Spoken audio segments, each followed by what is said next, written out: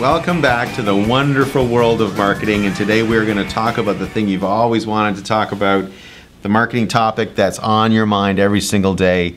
How do I do a better job on filtering my data? So we're going to do a quick demo of filtering data in an app portal. We're back to our sales productivity solution that we've been talking about the last couple of videos, and I'm going to show you two different ways of filtering, one in a global way and one within an app itself. It should be an embedded app that I'll demo. And so great thing about Windows 8, just swipe up, there's hidden functionality around every corner here, and I can actually go and pick global filters. And when I do this, I can actually look at geography, the accounts, and the products. And I can change what I'm seeing overall in the complete dashboard by changing one of these filters. So I can actually just click open on region, unselect everything, and I'll pick US Central, and then I'll apply that. And you can see now in the top left hand corner that US Central is now chosen. And what I'm seeing now from a data standpoint in terms of top deals, what I'm seeing from the standpoint of attainment and quota attainment is all based on US Central. That's a pretty cool way of being able to modify your BI on the fly and be able to very quickly go back in if you want. You can just go right back into global filters. You can open it up and then you can select all again and you've restored it.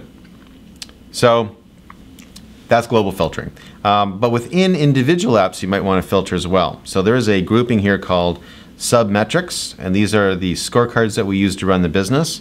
There is an overall global field dashboard, which is a great tool.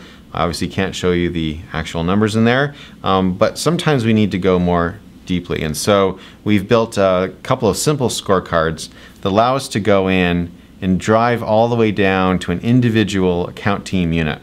And so the filters in this case are right across the top, so I can actually choose the region. So I'll choose West. I can choose the district. So we have 3 districts in the West. I'll do NorCal because I was there this morning. And then I can actually go down to the account team units, which are what we call ATUs, and I'll pick 4. And now I can see the scorecard for that account team unit, which is, you know, doing okay. Not great, couple reds, but they're under control. And I can actually switch if I want to between the different ones. Whoopsie daisies. 3 is going to need to spend a bit of time on the business. How is 2 doing? Okay, about the same as 4. Number 1, 1 and 3 should get together for a party.